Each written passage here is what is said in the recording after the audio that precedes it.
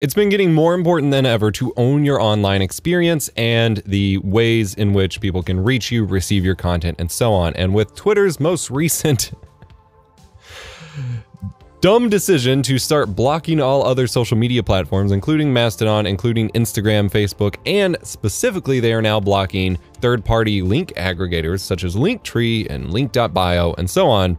It's more important than ever to have your own website, your own place to host your links and things like this. Earlier this year, I decided to host my own as a basic, Y2K cringe HTML page with just links to everything so you could find, because I already ran into frustrations with services like bio.link, which is significantly better than Linktree in almost every way in terms of how they support lots of features and how they respond to sex work and things like that, but it's still limited in terms of what it supports, how it looks, all of that. So I built my own and hosted it. This is actually pretty easy.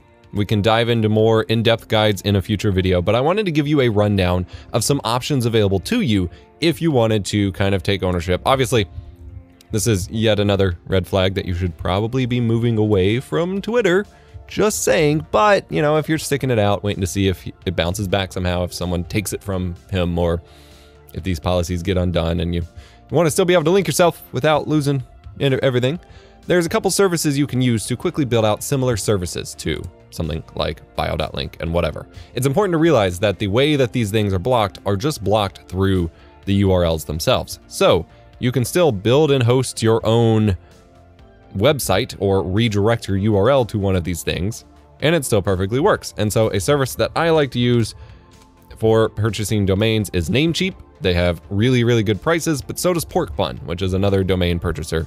And you spend like $3 for a cool domain, and then you can point it just towards one of these websites. And BioLink, for example, has a custom domain option. And so you can just put in your domain, follow the instructions, which take a little bit of effort, but aren't super, super complicated, and you're good to go. So if you want to just quickly work around that, you can do that. However, there are some other sites, such as Card, which is just a basic one-page layout.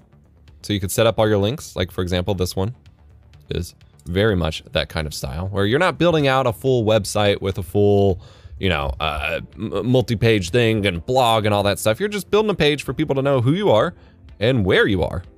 And that's it.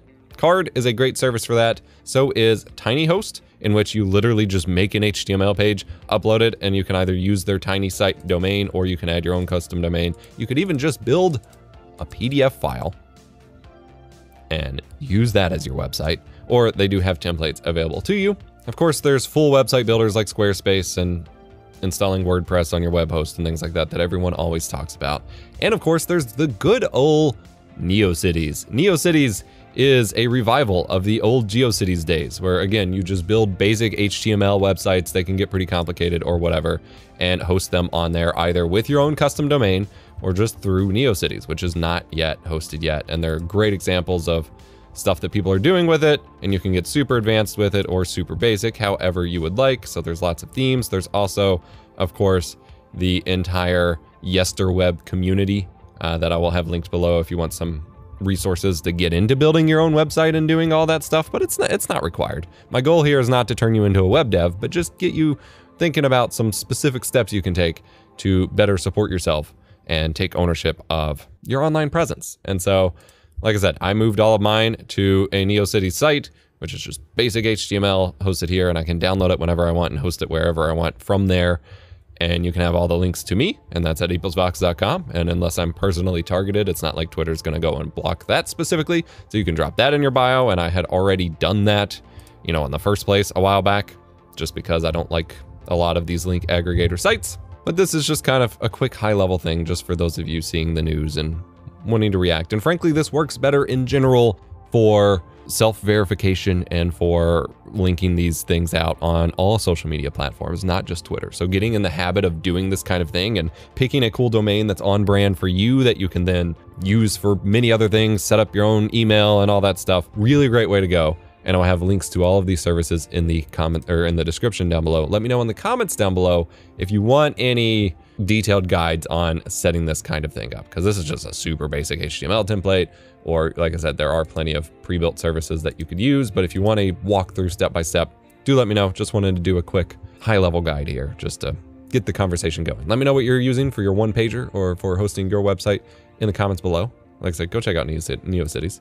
And otherwise, remember to be kind, rewind.